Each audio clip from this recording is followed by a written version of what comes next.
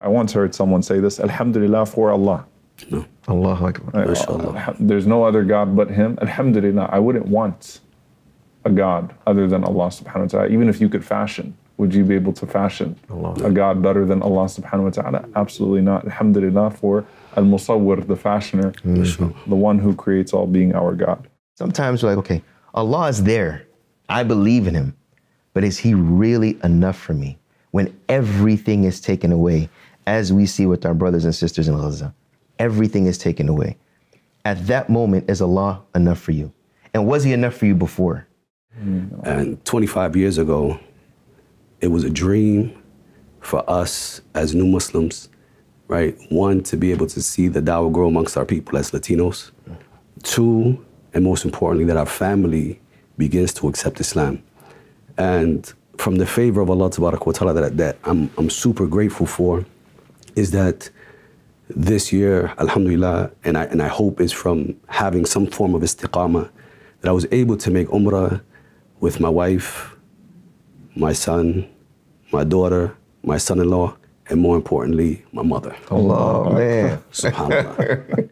Assalamu alaikum wa rahmatullahi wa barakatuh, everyone. Welcome back to Qur'an 30 for 30. Alhamdulillah Rabbil Alameen. We are on Juz 24. And the question from yesterday's Juz is, which surah from the previous Juz does Allah subhanahu wa ta'ala mention Ibrahim alayhi salam seeing in a dream that he is to sacrifice Ismail alayhi salam? So go ahead and answer in the chat, inshallah. Alhamdulillah, we're joined today by Sheikh Abdullah Oduro, of course, as always. And for the first time, alhamdulillah, on Qur'an 30 for 30, Sheikh Abu Sumayyah, Brother Wesley from Mass, Reverts Reconnect in New York, alhamdulillah. How's it going, Sheikh? Alhamdulillah, it's going good, mashallah. Jazakumullah khair, barakallah fiik. Pleasure to be on with you guys. Allah yabarak feek. I've known, mashallah, Sheikh Abu Sumayyah for over, I don't even know, man. Let's say 15 years, call it 15 years. Allah yabarak feek, alhamdulillah. And it's wonderful to have you and the work that you're doing, mashallah. Just really quickly, how should people who are new to Islam connect with the Qur'an? I'm gonna let both of you in 30 seconds, inshallah ta'ala, just give your go-to, inshallah ta'ala, to someone who just became Muslim and is having a hard time connecting with the Qur'an. So I always tell them, read the Qur'an in the language that you understand and try to consume of it as much as you can on a daily basis. And alhamdulillah, if you do that, inshallah ta'ala, every single day, it'll begin to transform your life, especially once you make that first round. All right, so read the translation and immerse yourself in it, and then it'll start to make its way in. What about you, Sheikh? Yeah, definitely this month of Ramadan, try to learn the letters, and try to learn how to read, to where when you do that, you incorporate what you learned from especially the last 3 surahs of the Quran, and then just recite it in your prayers as much as you can and call out to Him. Call out to Allah subhanahu wa ta'ala. Alhamdulillah. Beautiful advice. Jazakumullah khair. Tayyib, alhamdulillah. Inshallah ta'ala, we're going to go ahead and get into Juz 24. And in this Juz, there are 2 ayat actually I want to go through. And actually one in particular, when we get to Surah Az-Zumar, subhanAllah, we typically find ourselves in a very familiar territory, which is talking about the forgiveness and the mercy of Allah subhanahu wa ta'ala. And it's always this ayah, قُلْ يَا عِبَادِيَ الَّذِينَ أَسْرَفُوا عَلَىٰ أَنفُسِهِمْ لَا تَقْنَطُوا مِنْ رَحْمَةِ اللَّهِ. Verse 53, say, O my servants who have transgressed against themselves, do not lose hope in Allah's mercy. But I want to talk about an ayah that comes, almost 20 verses before that. And subhanAllah, it speaks to the opposite. But at the same time, it is deeply important to really appreciating the verse that we are always going to get to when we read Surah Az-Zumar, which is, as many of the ulama mentioned, arja ayah fi kitabillah, the most hopeful verse in the book of Allah. But the verse I want to talk about, verse 36. Allah subhanahu wa ta'ala says in verse 36 of Surah Az-Zumar, أَلَيْسَ اللَّهُ بِكَافٍ عَبْدًا.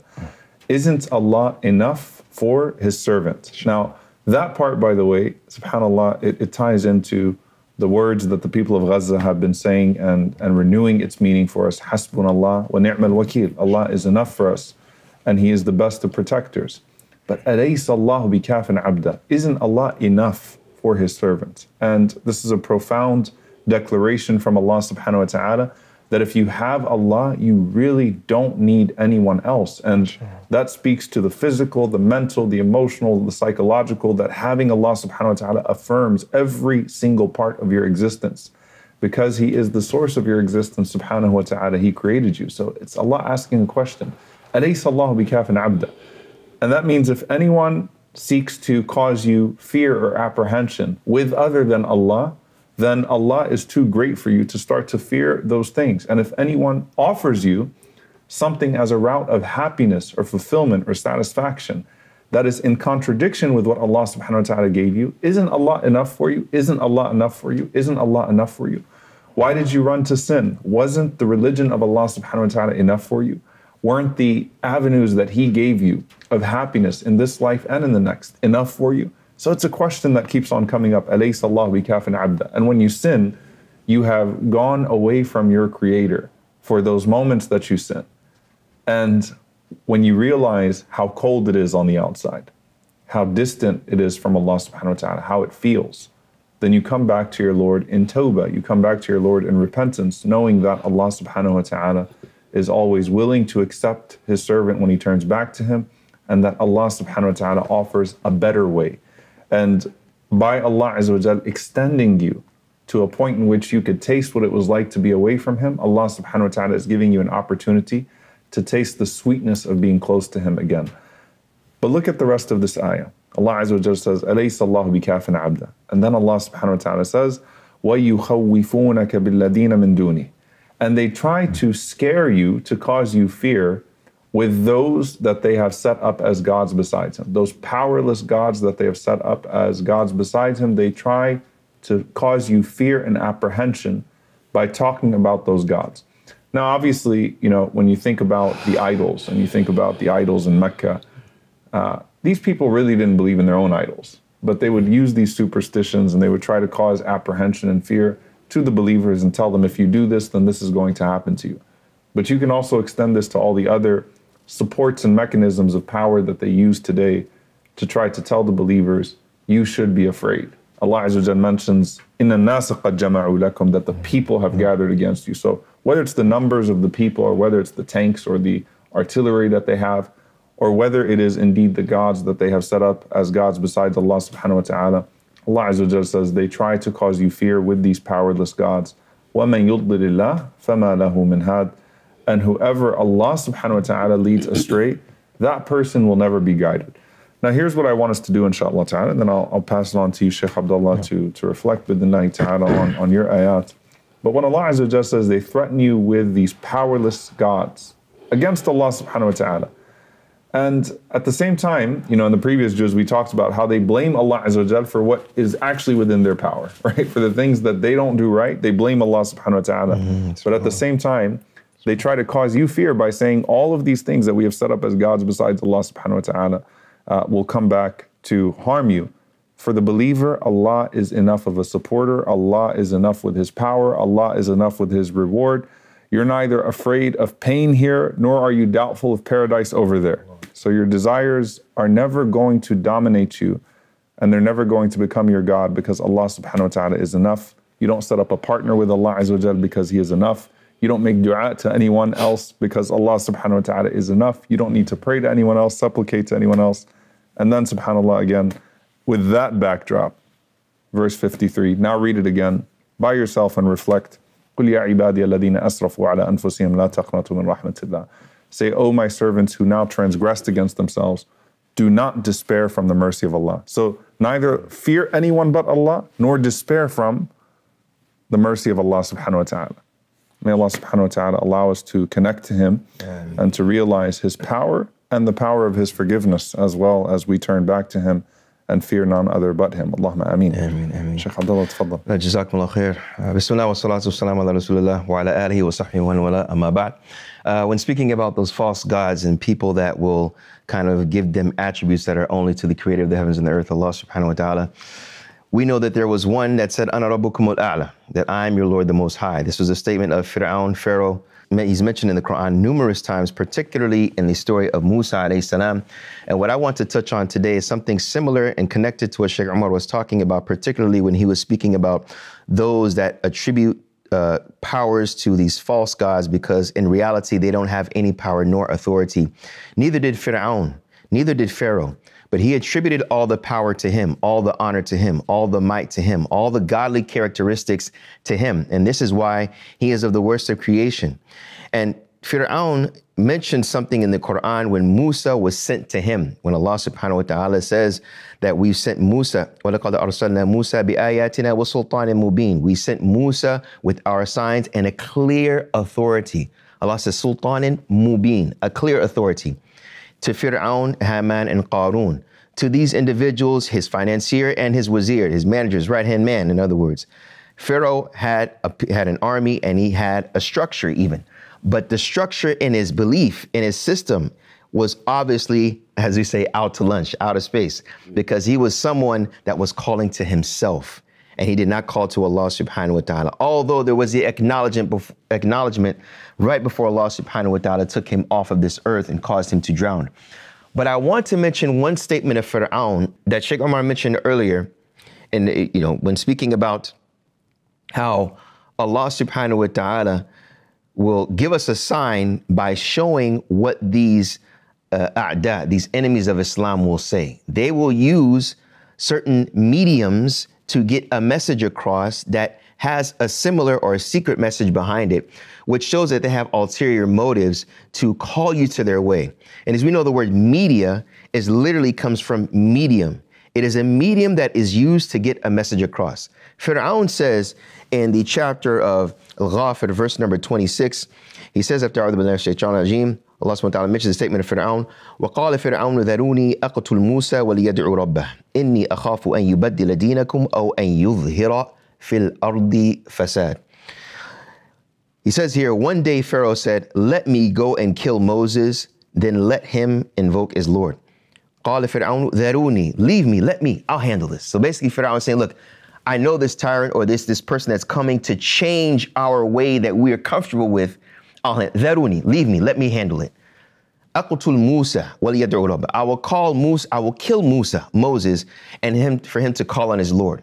He's calling on his Lord, he's calling on this Lord that he's calling all of you to. But you notice he says, yad'u rabbah, not Rabbana, to call on his Lord, to show that this guy, he's the other. He's calling you away from that which you're used to, which you're comfortable with. I will handle it. Let me kill him. Inni akhafu an yubaddila dinakum. And he says here, I fear that he will change your religion. Yubaddila dinakum. He will replace it with something. Aw yuzhira fil ardi fasad. Or he will cause disruption in the land. Because the fact that he may be someone that will change your religion, it may be something that is good. But let me cause some reassurance for you that the fact that he's changing your religion may also be, or it is, a disruption in the land. It is something that you don't want. It is something that an-nafs la taqbal, that you will not desire. You don't desire this. It's not good for you on this land. So leave it to me. I will handle the situation. I'll kill him. I'll eradicate him. See, you see, Fir'aun used different methods to get his message across, to show the people, I'm the one that you are safe with. I'm the one that you can count on. I'm the one that is going to save you from any type of disruption or distraction from that which you are used to. And we see this taking place today throughout history, where there will be people that will use media to get a false message across because they have a hidden agenda. And Fir'aun's hidden agenda was to preserve the power. And the power was a polytheistic method. It was a power that he said that he was the Lord. He was the one that was the Most High. But we see throughout this surah and numerous surah in the Quran, chapters in the Quran, that Musa alayhi salam persisted. That Musa alayhi salam, Allah was enough for him. Allah was enough for him in the beginning, middle, and end. And throughout the struggles, we see that Musa alayhi salam lived the message of the prophets, for he was one of the ulul azm, the prophets of determination, and the message of Fir'aun did not even last. And this is a beautiful, beautiful understanding that we get from the Quran, that Fir'aun and his message using the media to try to call people away for some ulterior motives that were not in alliance, in compliance with the message of Islam, which ultimately calls to the creator of Fir'aun. May Allah subhanahu wa ta'ala make us of those that call on him in open and in secret. And may Allah subhanahu wa ta'ala make us of those that say that verily we are from the Muslimin, which I hand the baton to Sheikh, mashallah, Sheikh Abdullah, may Allah subhanahu wa ta'ala bless you. Jazakumullah khair. Barakallahu feekum. Bismillah wa salatu wa salamu ala rasulillah wa ala alihi wa ashabihi wa man tamassaka bi sunnati ila yawm ad-din amma ba'd.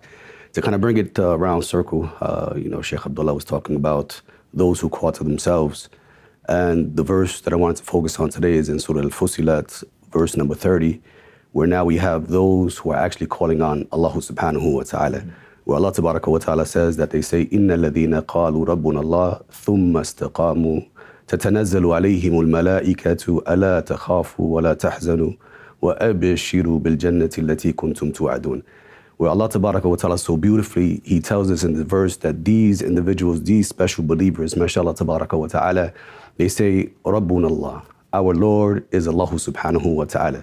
But they don't only make that statement on their tongue, but more importantly, they follow that with the action of istiqamah, thumma istiqamu, right? They have that steadfastness in this statement of my Lord is Allah tabaraka wa ta'ala. And because of that, that the angels will descend upon them in 3 critical moments, some of the mufassirin say, right? Saying, أَلَا تَخَافُوا وَلَا تَحْزَنُوا. Do not fear nor grieve, subhanallah, but glad tidings of paradise which you have been promised, subhanallah. And they say that those 3 moments, those 3 critical moments in that believer's life or in a person's life in general, subhanallah, will be at the time of death. As we know that every soul is going to taste death. And what we have done in this life and prepared for that moment, subhanallah, is this right here, right? Saying Allah is our Lord and being steadfast upon that, that the angels at that moment when the person has passed away, in that critical moment, subhanallah, when the angels come to retrieve that body, that soul, that they will say to that person, do not fear, do not grieve. Habibi, you're going to be okay. As Allah says in the following verse, نَحْنُ أَوْلِيَاؤُكُمْ فِي الْحَيَاةِ الدُّنْيَا وَفِي الْآخِرَةِ. Right? We were your supporters in the world and in the hereafter. We are here, we got your back, right? Subhanallah. The second moment they say, when the resurrection happens, that we know that now the day of judgment is about to take place. And Allah tabaraka wa ta'ala has told us that this is the moment when even the child's hair is going to turn white, right? Of how critical that state and that stage is, that the angels will be there to say, أَلَا تَخَافُوا وَلَا تَحْزَنُوا, right? Habibi, we have your back. We are here to support you, insha'Allah ta'ala. Don't fear and don't grieve. The third, they say, is when crossing across the sirat, subhanallah, that we know that it is as thin as a hair, as sharp as a knife. There's hooks dragging people into the fire of hell. That some of the scholars have stated that the only light you'll have in that moment is the light of Iman, subhanallah. And that for some the light will work, for some the light will go on and off, for some, mashallah, the light will be bright. And then for others, the angels will be there saying, do not fear and do not grieve. We have your back. Right? Subhanallah. And this just takes us to that point of, subhanallah, having that istiqamah of knowing that, mashallah, tabaraka wa ta'ala, you have submitted to Allah subhanahu wa ta'ala, meaning what? You've placed Allah tabaraka wa ta'ala first in your life as a priority. Mashallah, everything in your life revolves around Allah subhanahu wa ta'ala, because you understand that when you place Allah first, that when you place Allah in the center, in the core of your life, that you will have everything when you have Allah tabaraka wa ta'ala, and that you will have nothing when you don't have Allah subhanahu wa ta'ala. And that, subhanallah, that for those individuals that who are suffering and going through trials and going through tribulations, that subhanallah, that all of these things are eased when you have Allah tabaraka wa ta'ala in your life. And you say, Rabbuna Allah, right? Or as the Prophet ﷺ advised Sufyan al-Thaqafi when he says, قُلْ رَبِّيَ اللَّهِ ثُمَّ اسْتَقِمْ وَقُلْ آمَنْتُ بِاللَّهِ ثُمَّ اسْتَقِمْ, right? Say, my Lord is Allah, or say, I believe in Allah, which Allah has already gifted you with, mashallah, tabarak wa ta'ala, to make that statement. And then now all you have to do is do your part of remaining firm and making sure that Allah is at the center of your life. And in this Ramadan, in this moment, if you haven't done that up to now, then you still have an opportunity to make Allah your goal, your mission, and the center of your life. Don't lose out that opportunity. Jazakallahu khairan. Beautiful. So I'm going to summarize in 3 statements, and y'all let me know if I accurately get it, all right? Inshallah. So number 1, do not be threatened by their powerless gods, and do not despair from your all-powerful God. Number 2, alternative gods always have ulterior motives. Number 3, steadfastness comes out of sincere testimony. Absolutely. Allah, Say, Allah is my Lord, and then Allah Azza wa Jalla gives you with steadfastness. If you mean it from the heart, and we're seeing again, subhanAllah, in Gaza right now, that istiqamah in a way that's absolutely beautiful and absolutely powerful. And of course, every generation has its different fir'auns. Yeah. but every generation of believers has Allah subhanahu wa ta'ala. Alaysa Allah bi kafin abda, and Allah is enough for us. Absolutely. It's really interesting, subhanAllah, as well, because a lot of people, with that verse that you're talking about, those verses in Fussilat, you mentioned 3 impossible situations. No. 3 moments, subhanAllah, where when you think about them, I mean, how could I possibly get through that? The soul exiting the body was one. The second one is the soul exiting the grave and coming back on the day of judgment. So first you're leaving the comfortable dunya, then you're rising up in an entirely different plane, the day of resurrection, Yawm al-Qiyamah. And then the time when we find ourselves in front of the salat, may Allah subhanahu wa ta'ala make it easy for us all. When everyone will be saying, Ya Rabbi Sallim, oh my Lord, make it easy, oh Allah, make it easy for us. So these are 3 impossible situations. How does your soul exit the body? How do you come out of the grave alive once again? How are people packed in to where they stand for 50,000 years? How do you cross a bridge that is that thin over the fire with all the elements? But if you have steadfastness, subhanAllah, you're able to make it through. Those are beautiful reflections, and I appreciate both of you sharing them. Sheikh Abdullah, what No, definitely. I really love that, subhanAllah. I mean, you starting off with the verse, alaysa Allah bi kafin abda, is so important because many times in our lives, when we look at really what we think and feel in regards to Allah subhanahu wa ta'ala, sometimes we're like, okay, Allah is there. I believe in him. But is he really enough for me when everything is taken away, as we see with our brothers and sisters in Gaza? Everything is taken away. At that moment, is Allah enough for you? And was he enough for you before? Because it has to be that iman. That's why we, on the Salatul Janazah, Allahumma alladhi tawaffaytu minna fatawaffahu ala al-iman. Oh Allah, the one that you have taken away from us, allow him or her to die on iman. And that's the most important concern, that they have that iman in their heart, iman in Allah subhanahu wa ta'ala's names and attributes, and the manifestation of that throughout our lives. So when we really just asking ourselves the question, is Allah really enough for me? Meaning that, am I okay when I don't have anything that is from the tangible things and I have this belief in my heart? Because when things are taken away from you that you value, that's when you're really tested. Whether it's money, whether it's your child, that's a huge test. Is Allah enough for you? Because كَمَا بَدَأْنَا أَوَّلَ خَلْقٍ نُعِيدُهُ. As Allah subhanahu wa ta'ala says, just as we have brought the first of creation here, we will bring them back. Inna lillahi wa inna ilayhi rajiun. Verily, we are for Allah. Allah owns us ultimately, and to him we will return. So, subhanAllah, that's why, tying these verses in, when you see with Musa alayhi salam and the people that were with him, and then, saying that, Allah subhanahu wa ta'ala is enough for me, that's saying that, that I'm from the Muslimin, and knowing what that may mean as a result, that you may be killed in the process. If Allah subhanahu wa ta'ala is enough for you, this dunya is just something that is temporary. And that's something deep to think about and ponder over.